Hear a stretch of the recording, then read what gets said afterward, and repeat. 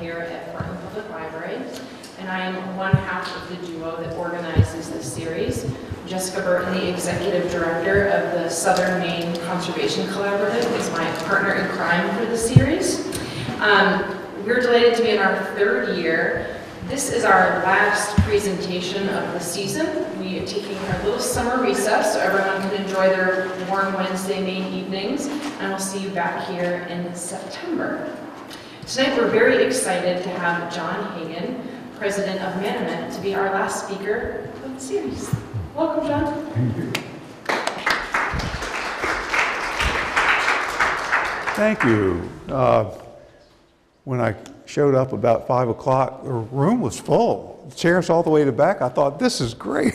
I didn't know it was going to be such a popular talk. So anyway, then everybody left and the chairs got put away.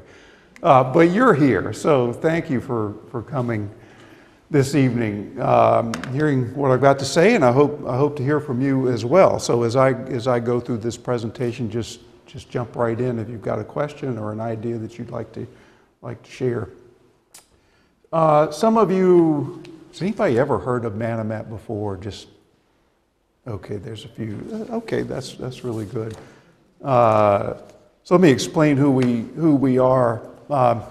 We're a science-driven nonprofit sustainability organization. We were founded, this is our 50th year. We were founded in the little town of Manomet on the South Shore of Massachusetts, part of Plymouth, Mayflower, the Rock, and all that. Manomet is there. And we started out as an avian, a bird ecological research organization, and over the years we grew into what much more than just birds, really a sustainability organization, because we realized we actually couldn't save birds if all we ever did was work on birds. We had to start engaging the rest of the world. And so really about midway in our evolution, we started to branch out and say, we need to be working with the for-profit. Even though we're a nonprofit, we need to be working with the for-profit sector. It's really in the driver's seat for how we humans use resources. And we built a lot of programs around engagement with the for-profit sector. And now that's about half our work is with the for-profit sector, with everything from fishermen to institutional investors to the grocery sector. Hannaford is one of our partners here in Maine. Farmers, port authorities in Argentina. Our work now spans pretty much the entire Western Hemisphere. So if you don't know much about us, go to our website, learn more. There's some information out on the table. Pick up our most recent magazine and learn a little bit more about us. This talk that I'm doing this evening is something that's been in progress for probably 8 or 9 years now. But I gave the most recent iteration just a little while ago to my staff in Manomet at the headquarters. I forgot to say we also have an office in Brunswick, so I go back and forth every week to Massachusetts, live in Maine. But I gave the talk to our staff, and one of my department, the head of our climate services department said, "John, that is the most depressing talk I've ever heard." So the good news is I got that memo earlier, so I've improved it for you this evening. But also I'm really proud of the fact that my staff don't mind telling me exactly what they think about my talks. So here we go. I am going to take you down through the valley of the shadow of death for a little while before I bring you back up to the promised land. I promise we'll end on a positive note, but there's a lot of dark things that we need to talk about, sort of coming out of social psychology these days, that try to explain what's going on in the world. I promise you I've got a solution, and I'm going to tell you, it's only 8 words. I'm going to tell you now in case you fall asleep later on in the presentation. If you just remember this, you'll have all you need to know. Now, I'm a scientist. I'm an ecologist by training, so I can say this with some credibility. For a long time, we thought that science was what mattered, that we needed to lead with our knowledge. And what we've discovered is if we want science put to use, we need to lead with the relationship first. Quality relationship based on honesty and integrity, then science will be used. So I'm going to talk a lot about this tonight. That's all you need to remember. I'll come back to this at the end. That's my take-home message. Now, where this all started for me, the subject started for me was in the Maine North Woods about 1992. And I was still back in my bird research days. Manomet was very interested in what impacts forest practices were having on bird populations. There were a lot of declines at the continental scale, and many of the species declining use forests. So I was in Massachusetts at the time. I said, well, who owns the forest in our part of the world? We should be working with them and understanding what's going on. Well, if you know Maine, I'm assuming you all live in Maine now, or spend most of your time here, and you know the northern half of Maine is just a big blank spot on the map.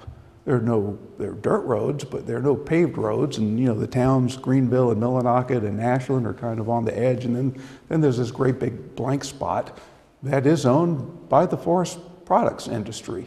It's growing and producing trees and paper and timber. So I said, well, we should start working with the timber industry, understand what forest practices are doing to birds. And we did, and the timber industry was very receptive. And we studied just about everything there was to study at the time. Spent a lot of time in the remote parts of northern Maine. And after 3 years, I discovered that this was the mid-90s. Is anybody here in the mid-90s? It's okay to rate. Anybody go back that far? All right, thank you. Forestry was a big, contentious issue in the 90s. And one of the big issues was clear cutting. There was a lot of public outcry over clear cutting, like what you see in this aerial photograph. And so we wanted to know the impacts of clear cutting on bird populations. Did lots and lots of so-called point counts in clear cuts and middle-aged forest and mature forest and old-growth forest. We covered the whole gamut. And after about 3 years of work, our central conclusion was clear cuts are actually pretty good for birds. And they're not good for some species, but they're good for others. Like they're not good for the ovenbird, which is shown here. But if you're a chestnut-sided warbler, they love clear cuts and the scrubby regeneration that comes back from them. And there's lots of other species that like that young forest after a clear cut. So I was a lot younger in 1992. I didn't know a whole lot, but I knew how to count birds and do science. And so I started giving talks to groups like this about the that clear cuts weren't biological deserts after all, like you read about in the newspaper and magazines, that they actually had ecological advantages. And yes, there were places you didn't want to do a clear cut, but there were places you could. And that young growth is a part of a natural process too that creates habitat for birds. So anyway, as a young lad at the time, what caught me off guard was that it was not a popular message about birds using that clear cuts had any positive effects at all. And I just didn't understand that. I thought this is really good news. Everybody ought to be happy about this. And everybody was not happy about that. And I just couldn't figure out, wait a minute, this is science trying to add information to the public discourse. And there was a backlash to it. And I have basically spent the last 25 years trying to figure out how science works or doesn't work in our society. And I'm going to show a lot of evidence that, it's gotten worse rather than gotten better in the last 25 years. But and I was kind of alone and felt awfully alone thinking about these kinds of things till about 2004, when a guy named Daniel Sarowitz published a paper titled "How Science Makes Environmental Controversies Worse." And I thought, that is great, because that's exactly what I did in 1993 with with clear cuts in birds. And here was a peer-reviewed science paper that started to dig into, well, what's going on with science, and how could it possibly be that it makes some things worse, some public conversations worse. And of course, the scientific community just raked Sarowitz over the coals for suggesting that science isn't the be-all and end-all. So anyway, but at least it gave me a little bit of license to think about this some more and try to understand it more. And really, since that paper, he's an ecologist by training, or I think he's an ecologist by training, natural resources. But since then, the social psychology literature in the last decade has just exploded in helping us to understand how people process information. And I'm going to talk about that. And hopefully I'm tangled up here, hopefully have a solution. Now, fast forward to about 8 years ago, Manomet was, every organization, if you're around for decades like we are, you got to do the rebranding thing, because you need new logo and you need new language and all that. And we were in this process of needing to rebrand. We called it a brand refresh because the board didn't want to do rebranding, but it was a brand refresh. And so we got a new logo and hired a firm from New York, fancy firm called Fenton from New York City, that came and helped us do a brand refresh. And the principal, the project lead working with us, her name was Jennifer Hahn, and she was giving like a Branding 101 lecture to the staff at Manomet. And I thought, this is great. Got an authority from New York talking to us about branding. They specialized in nonprofit work. And Jennifer said during like 10 minutes into her presentation to the staff, if facts mattered, we wouldn't be here. I said, Jennifer, you're talking to a room full of scientists. Facts matter, you can't say that to us. But her point was really well taken, because what she was essentially saying is, look, we studied sustainability in birds and climate change and a lot of serious stuff. And she was saying, look, if people just read what you write and publish, it would be a no-brainer. We'd go fix all those things. But since we're not, apparently you need something more than just getting your science out there. So anyway, that really, I remember it's the exact quote of what Jennifer said that day, and I've been thinking about it ever since. Then more recently, some of you may know Daniel Kahneman. He won the Nobel Prize in Economics, I think, a couple of years ago. And with respect to climate change, he said, if you were to design a problem that the mind is not equipped to deal with, it's climate change. It's distant, it's abstract, it's contested. It is not going to be solved by presenting more evidence. Wait a minute, this is the biggest issue maybe humanity has ever faced, and more science isn't what's stopping us, he's saying. Okay, well, maybe we need to think about this a little bit differently. Then, I think it was about a little over a year ago, there was a paper in the journal Science, the premier scientific journal in the world, that had an article that said fake news spreads faster than true news. So that's problematic. If the truth doesn't move as fast as falsehoods, what do we do about that? Why is that going on? And they've just in the last 5 years or so, there's been a lot about sort of anti-intellectualism, anti-science, and you just got to wonder, well, what's going on with that as well? And everybody might have your own hypothesis about what's going on, but things have changed in the sort of the 30 years that I've been as a scientist and functioning as a scientist. A lot has changed, and it's a strange world we're living in right now. So anyway, these are two really good books about the trends that we're seeing. This is another one. I like a book where the title you don't even have to read the book, because the title is a sentence, and you don't need to go any further than that. But there's a lot that's been written about this, and you just, at least for me, I want to stop and think, well, what in the world is going on here? I need to understand this. And it goes all the way back to the birds in the clear-cut thing that I experienced way back. So I want to talk a little, this is kind of a very high-level talk. You might say a little bit abstract, but I think at the end there will be practical things you can do or think about in terms of reversing these trends that we're talking about. But, and I've explored this whole subject from all different angles, and these are just things I put together. You may feel differently, and that's fine.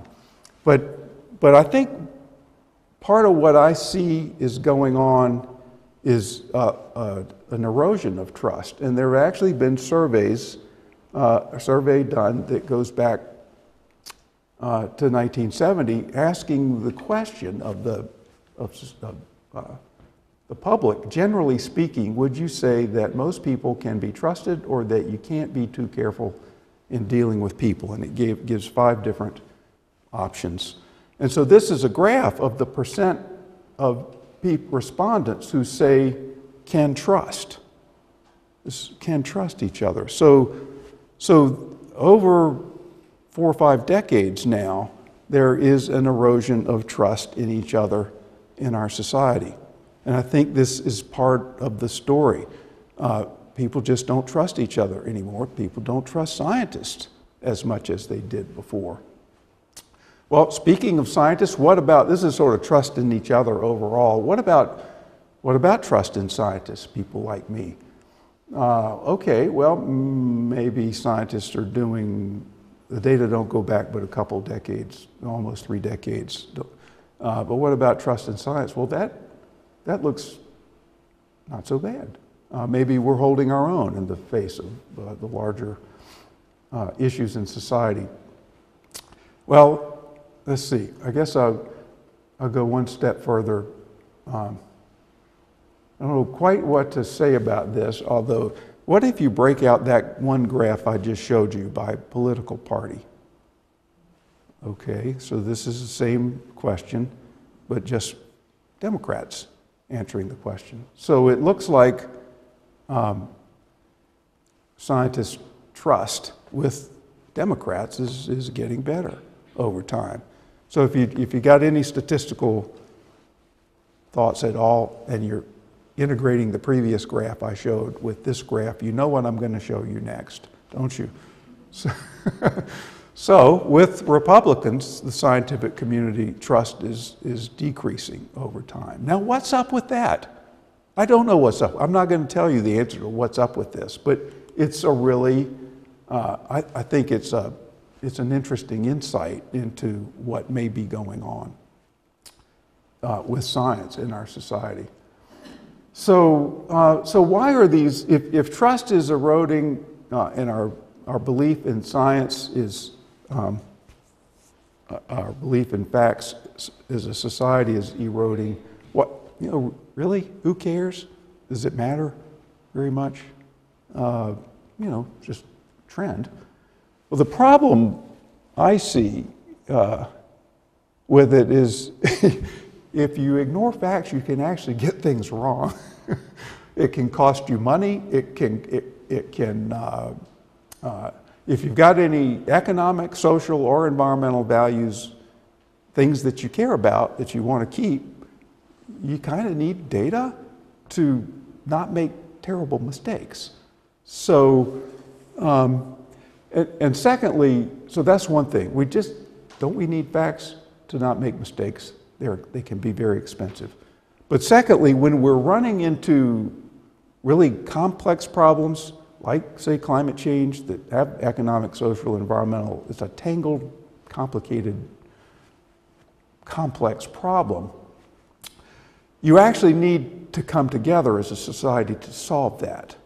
Democrats can't solve climate change. Republicans can't solve climate change. It's going to take both of them, both types. It's going to take everybody to solve that problem. So when we become polarized like this, it it makes it harder for us to tackle complicated problems, and yet we've got some of the most complicated problems ever. The timing is terrible for us to be so polarized when our problems, the complex problems, are sort of through the roof right now. So it's not a good trend. Remember, I'm going to solve it at the end, so hang in there. But first we're going down into this valley of the shadow that I talked about. I've done a lot of reading, especially in the last decade, read lots of books, read lots of scientific papers. What I've tried to do in the next 15 minutes is take some of the essential things I've learned from all this reading and give it to you in the short version. And there are 7 different things that I want to talk about. I could have done a lot more, but these are the big ones as far as I'm concerned. One of the best books I read that really cleared up a lot for me and explained the buzzsaw that I ran into. That's kind of a pun. Buzzsaw I ran into with the clear cuts in birds back in 1992 was explained by this book by Roger Pielke called The Honest Broker. And he talks in this book, it's a short book. If you're interested in science and how science works, I recommend it. He breaks issues down just simplistically into what he calls abortion politics, and he called it tornado politics. I changed it to cancer politics because it suits my argument better. But it's the same principle. And the point he made was that if you've got an issue that needs science, that we all agree on the outcome, more science is good. People will embrace that. So who here wouldn't like to cure cancer? I mean, maybe you've had it, maybe you might get it. We probably all agree that a cure for cancer would be good. Yeah, seeing nods, okay. So if we had more science that helped us understand how to cure cancer, we'd be for that. Yay. Then take another issue like abortion, which has been in the news again recently, as you probably know, and think about, is there any science that we scientists could produce that would change your view on abortion? Probably not. So, in fact, think about when is the last time you changed your mind about a major societal issue? We don't change our minds very often, no matter what. So what this book helped me realize was the clear-cutting thing. Birds in clear cuts, I could take people out. You can count them yourself. I'm not making this up. They're singing in clear cuts. It did not, it was an emotional issue for a lot of people.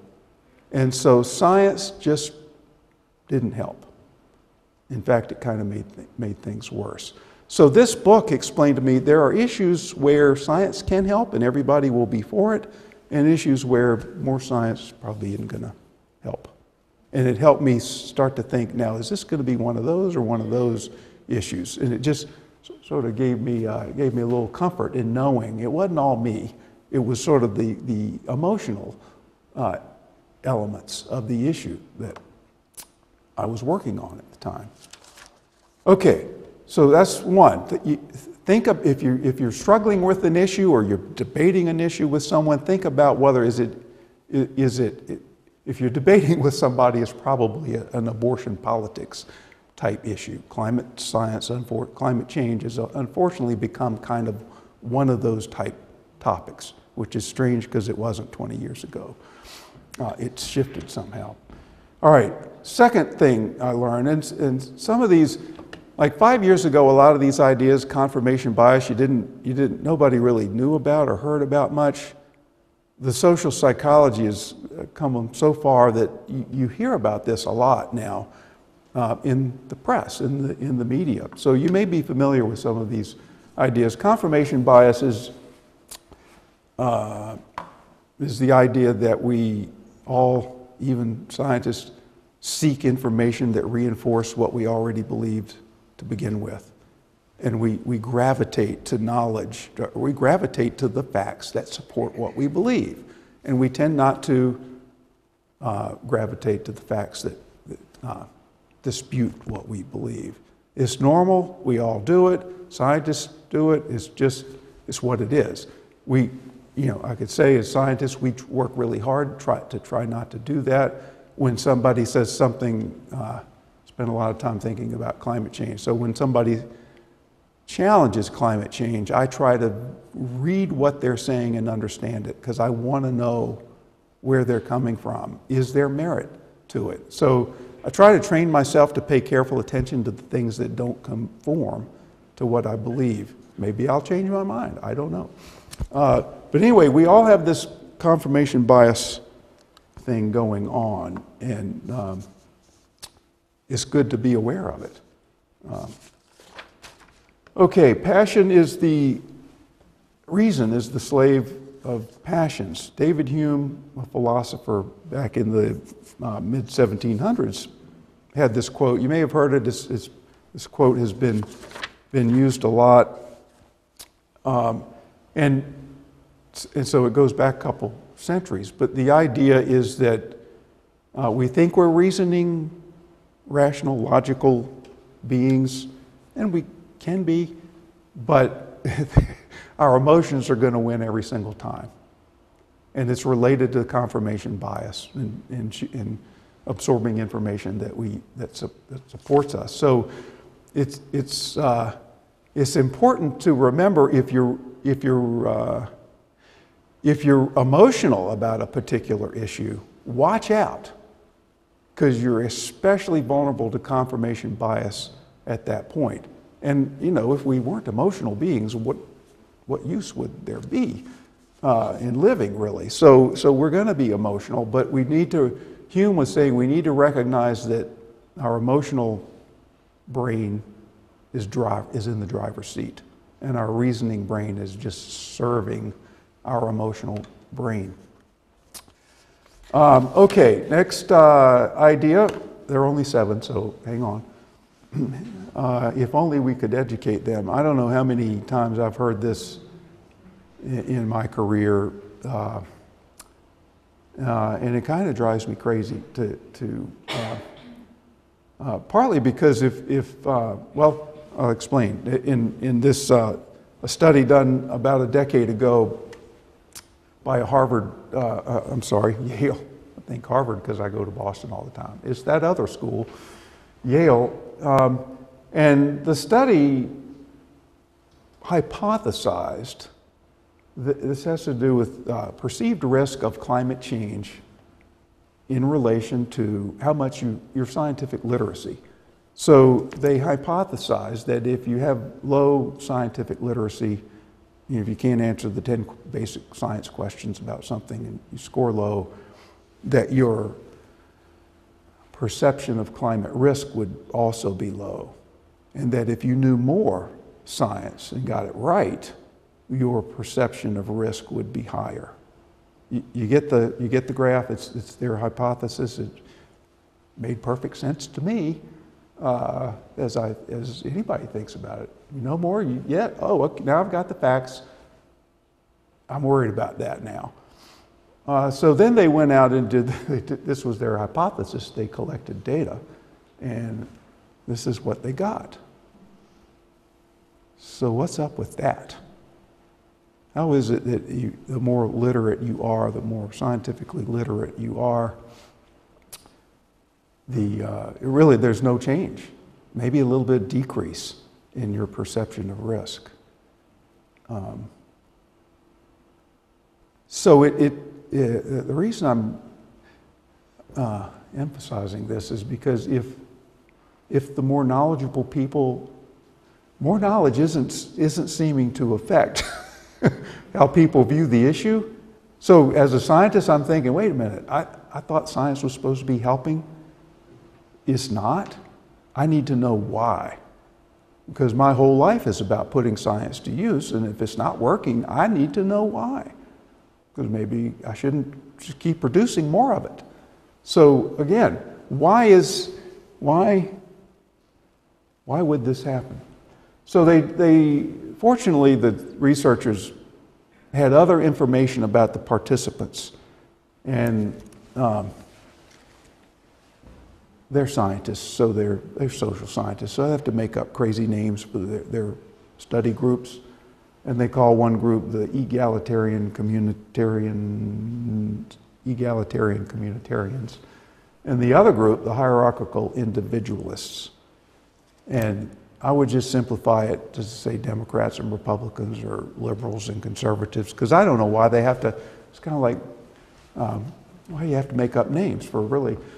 And I think they actually had the political persuasion of the people involved in the study as well. But essentially the green line, that let's just call them Democrats for the sake of making it simple tonight, they already believed there was a lot of risk, whether they had low scientific literacy or high. They perceived the risk to be high. And if you were a conservative or Republican, you perceived climate change as low risk, didn't matter how much you knew about it.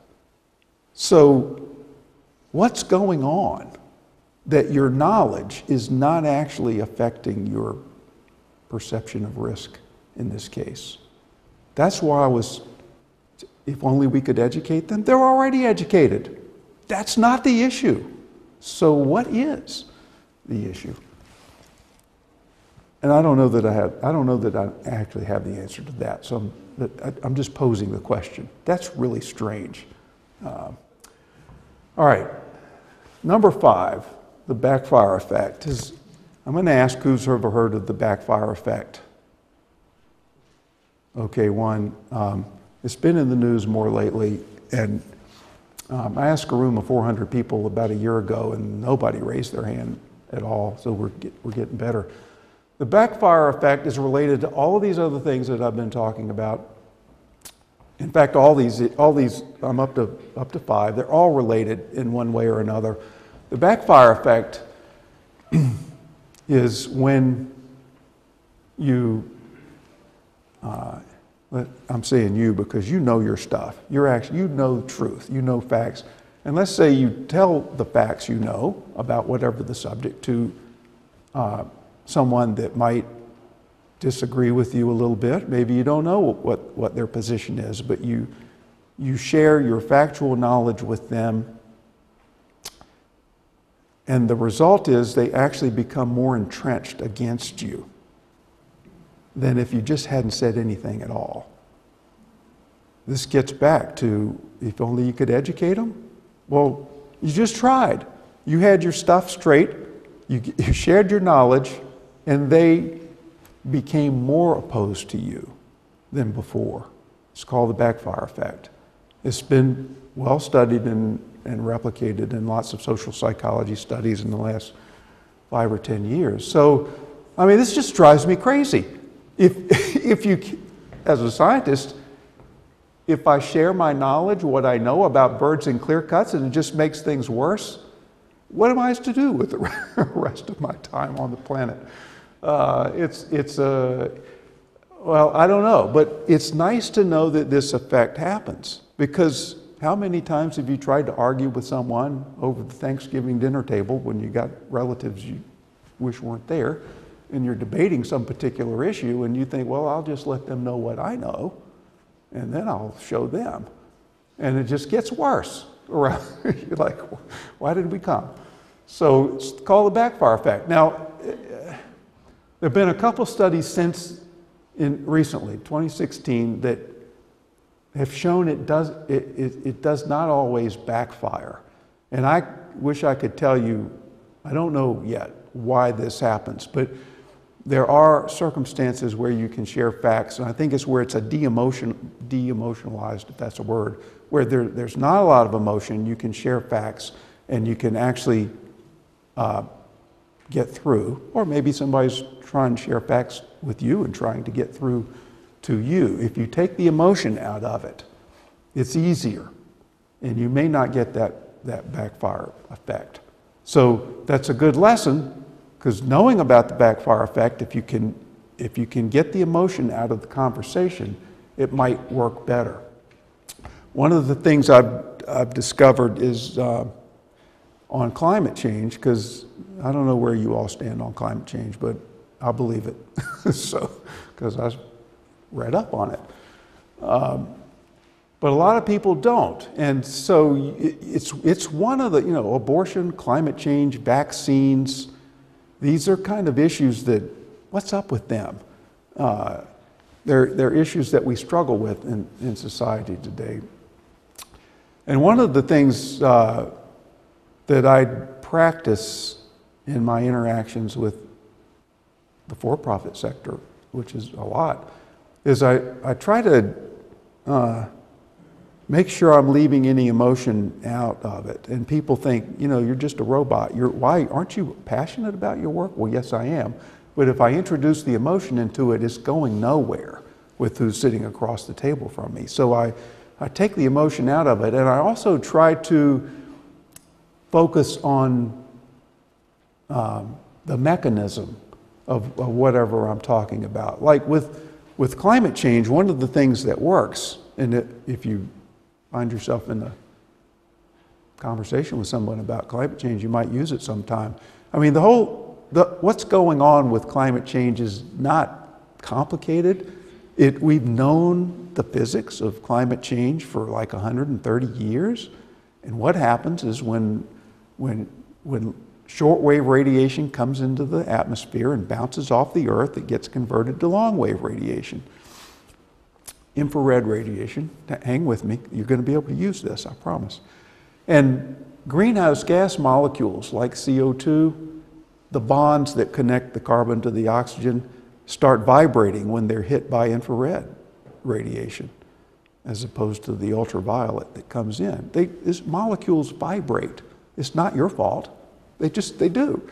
So it's not you see how you kind of take you take the emotion out of it, and it's just physics that these bonds vibrate. And so you put more CO2 in the atmosphere, you got more molecules vibrating, and when things vibrate, they heat up. So if you can get people to understand, I guess this is sharing science, but you're kind of taking them into a zone of discovery, and you're leaving the emotion behind. And if you can get to that place, then you'll be more effective.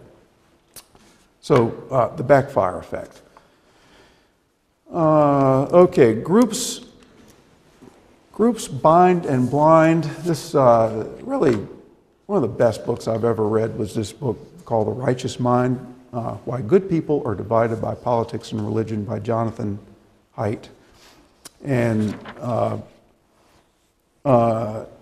his it's just a great book, covers a lot of this social psychology from many different angles, but he makes the case that when we hang out with people who are like us, we tend to reinforce our positions, we tend to reinforce our entrenchment or belief about a particular issue. So groups bind us together. We like hanging out with people who see the world like we do. It's sort of natural to want to do that. So groups, like-minded groups, bind each other together, if you will, but they also blind us to alternative viewpoints. So groups bind and blind. And he makes the case that you really need to hang out with people who are different from you. I've never done this before, but I think I'll try it and see how it goes. You can not participate if you don't want to, so you can opt out. But let me just ask, think about a political spectrum, left, Democrat, right, extremes. Let me just say, raise your hand if you're willing, if you are just somewhere a little left of center, or more left of center. Okay, thank you for participating. Now, raise your hand if you're a little bit right or a lot right.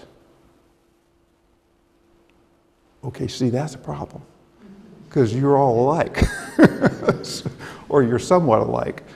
So we tend to hang out. You tend to come to talks like this because it's probably some liberal progressive talking about science.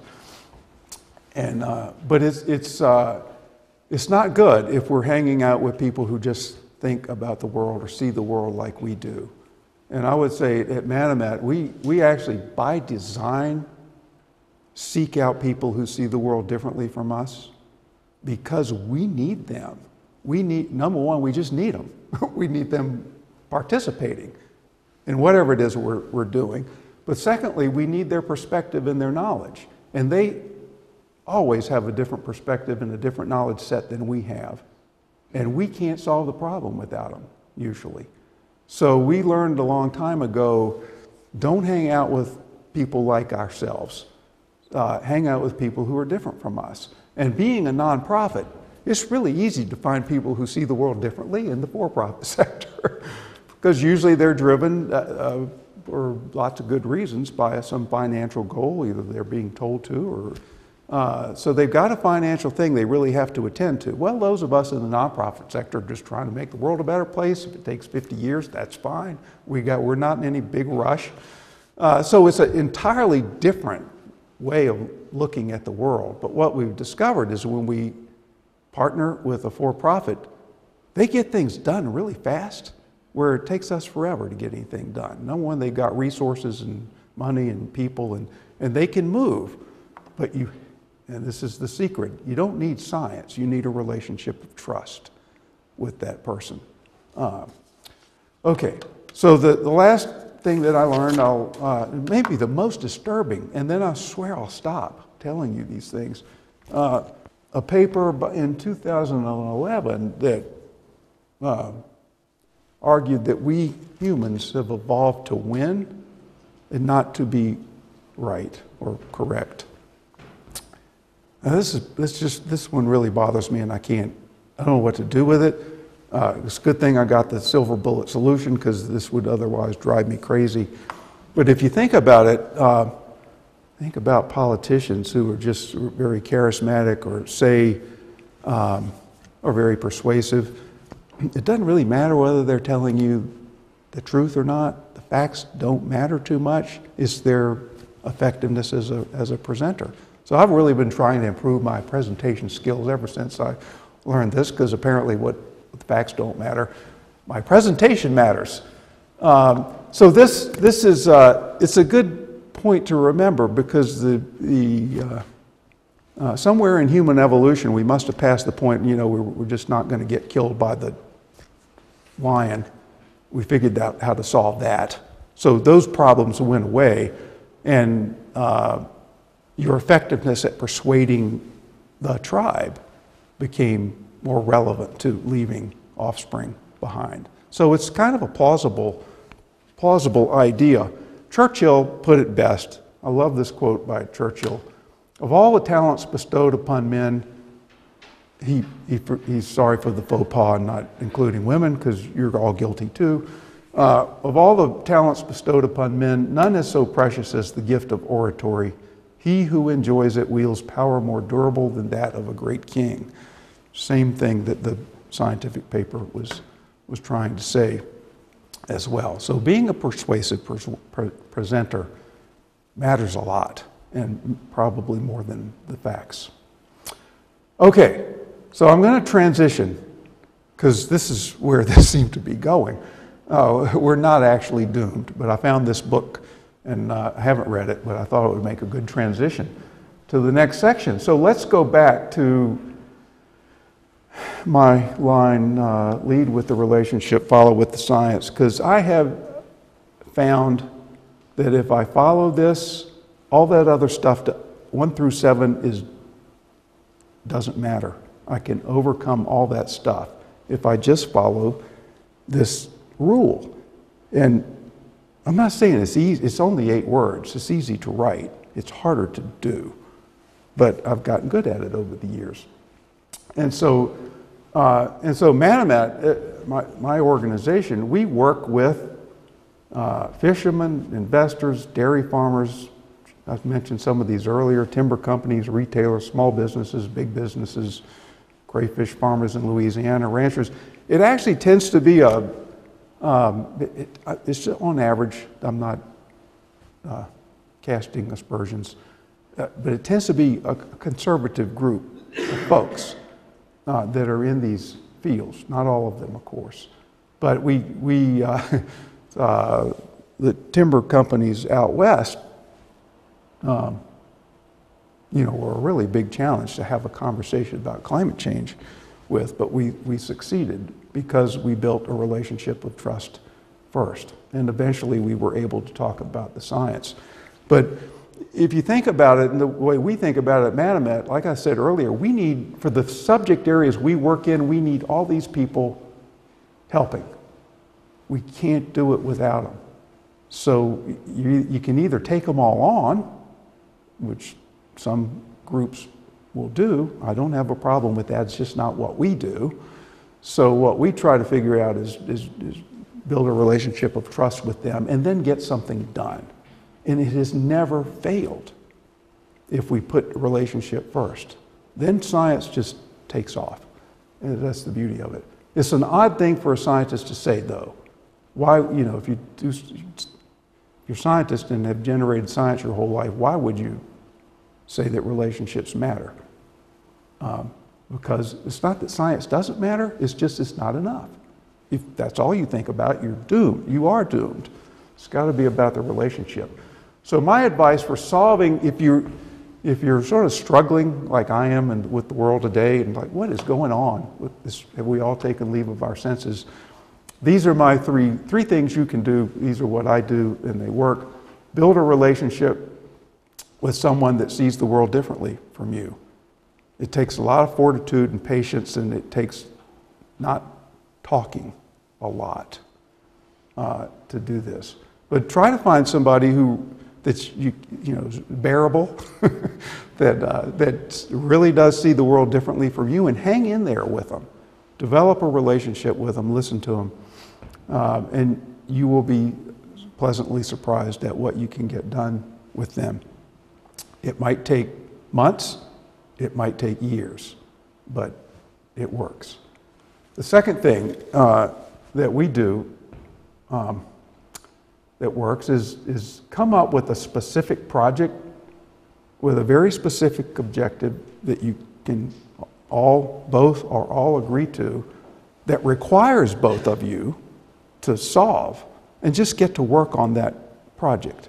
And if you, like I did that with, I don't get to do a lot of research anymore, but I started a project 4 or 5 years ago with clam diggers in Maine, trying to figure out why the clam populations were declining, and this thing called the green crab is eating the clams, and it's a long story, but it took me 2 years to develop a relationship with that constituency so that we could do anything on the ground. But once I had that relationship, there was nothing we couldn't do. So we started working on all kinds of ideas to solve that problem. So my point is, sometimes it can take years. You kind of got to know where you want to go, what your destination is, and you're probably not going to end up where you wanted to go. That's the other thing. When you build relationships like this, they're not actually going where you want to go. That's the other thing you have to reconcile at some point. They're not going where you want them to go, and you're not going where they want you to go. You end up going somewhere that's completely different, but that both of you say, yeah, that's okay, we can do that. So you got to let go of whatever that destination that you want them. It doesn't work. That doesn't work in this approach. You got to let go. And third, it just permeates everything I do and we do at Manomet, and it seems silly. It's only one word, but we do a lot of listening. And I know things, and as a scientist, know a lot of technical facts. I just don't talk about that stuff until the time is right. I do a lot of listening, and it takes a lot of patience to listen, especially when you know that's just not true, and you want to say that's just not true. But you're better off. You're better off. It's just not saying it right now. If you build a relationship of trust, somewhere down the line, 2 months, 3 months, 6 months, you can share that thing you know, and it will be received entirely differently afterwards. So listening, it's like listening to my clam digger friends. It took me a while to see the world they saw.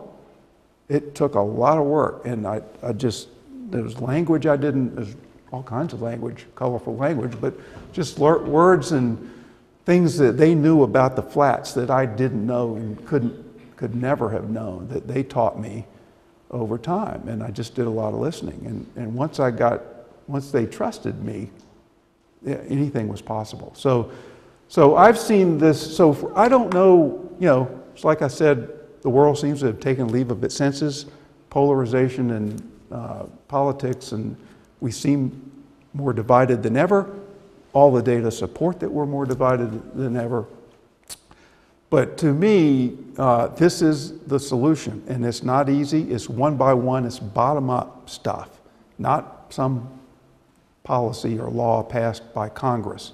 It's bottom-up stuff of building relationships. And so even though I'm a scientist, I think relationships are our problem, not technical.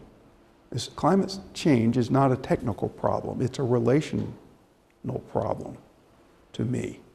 We know how to solve it right now. We're not solving it because we don't have the relationships that we need to solve it. I didn't get that. So I had it on here, but not on there. Anyway, this is a great book on how to listen.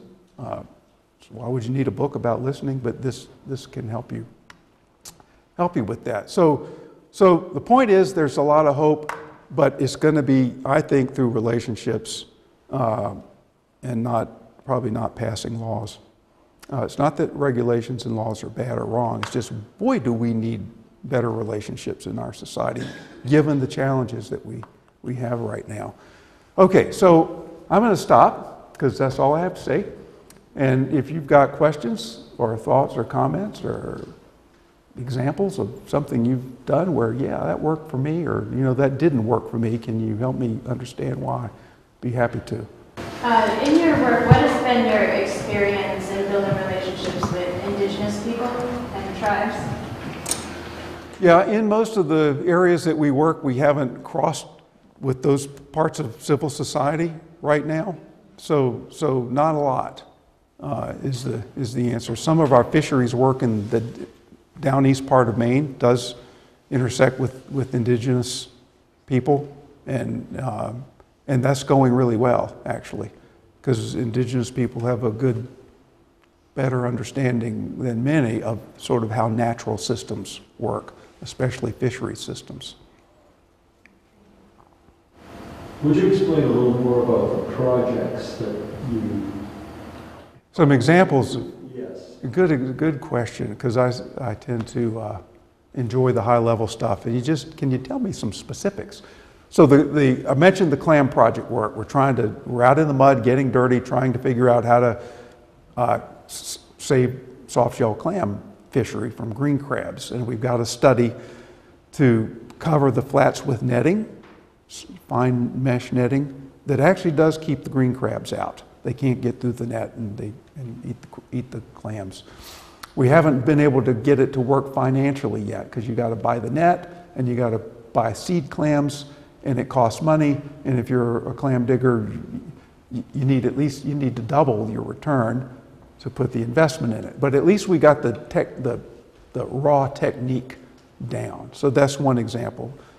Rebuilding a fishery and the green crabs are coming on because of climate change. So it seems like everything's linked to climate change.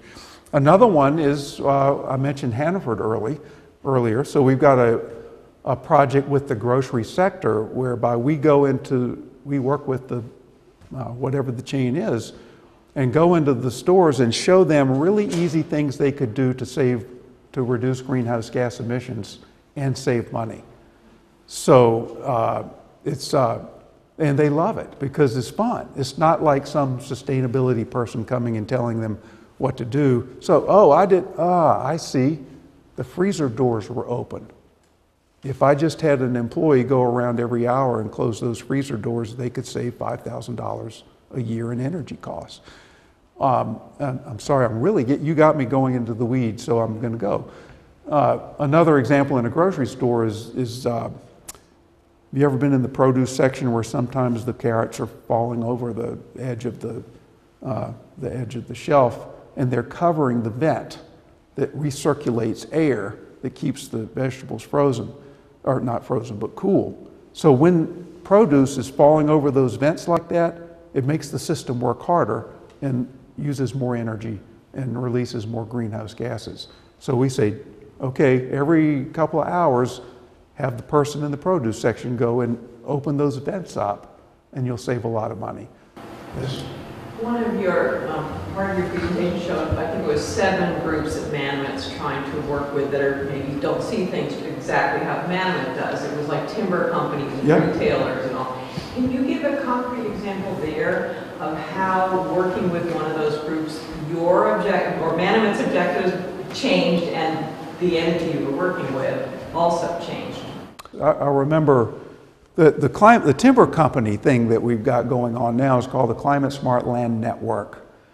And the idea is to engage timber companies, like I did a long time ago in Maine, but nationally, who own a lot of timberland in the U.S., to get them to begin to manage their forest land so that it's resilient to the climate of 2050 and 2100, say. So what we want, first of all, let's see, do the forestry lesson in 15 seconds. Forests contain a lot of carbon, keep it out of the atmosphere, filter a lot of water, so forests produce clean water for us. They have a big role to play. It is habitat for songbirds, like I showed earlier. So forests are really important for a lot of things society cares about. If all you want is clean water, you care about forests. So we Manomet want forests to be able to make it through the next century with the changing climate that we know is already happening. Well, so we wanted to engage the timber companies because they own land, they got people, they're out managing land every day. Wouldn't it be nice if they had the science to manage it in a way that makes their forests more resilient? So that was our objective. So one of the companies we wanted to participate was in Birmingham, Alabama. And I'm from the South, so I can talk about the South. But Birmingham, Alabama is like the anti-climate state in the Union. Look at any poll of climate, Alabama would be the last place you would go. Well, anyway, so we were sitting in the boardroom with the president of this timber company, and I was saying, you know, we want you to join the Climate Smart Land Network. We'll bring you up to speed on climate science at your own pace. And he said, well, John, you seem like a nice guy, but you know, we watch the news and read the papers, and one day it seems like climate change is a problem, and the next day somebody says it isn't. And so we just don't know what to believe. And I said, you're right. How could you know what to believe when you're getting messages like that? It's a confusing time. And so what I was doing, I didn't realize it at the time. I read the social psychology later. I was just trying to get through that meeting and survive. But what I was doing was legitimizing his view of what he was seeing. And that diffused and sort of lowered the tension right away, because I said, you know, you're right. You should be confused based on what you're seeing. If you join the network, you won't be confused anymore, because we make it so easy to understand what's going on, and you can put that to work in your land base at your own pace. We're not going to make you do anything. So a week later, they call and say, sign us up.